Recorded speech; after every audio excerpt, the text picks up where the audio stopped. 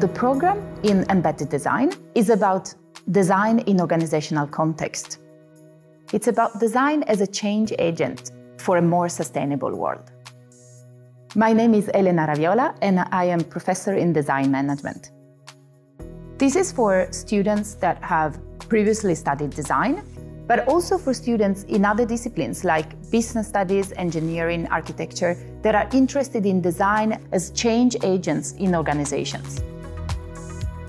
My name is Agnieszka Madej and I'm a student at Embedded Design Programme.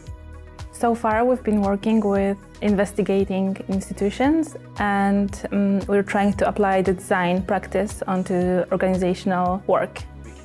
A very unique thing about this program is that we take the critical perspective and we also can apply it to other parts of our lives, so it's very mind-opening, it's expanding my horizons a lot.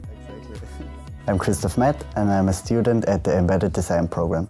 What I've learned so far in the Embedded Design Programme was to see design on a much bigger scale, and this is what's fascinating me the most, that I can bring together in this program like theory and practice and how it's being applied in the great world of design.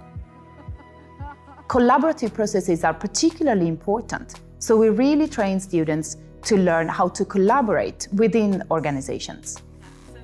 I don't know what exactly I would like to do, and I think that's the exciting part of it. So I think I'll be prepared to work with most of the things I'm interested in. I want to focus even more on sustainability, especially in like sustainable design and the outdoor industry in Sweden.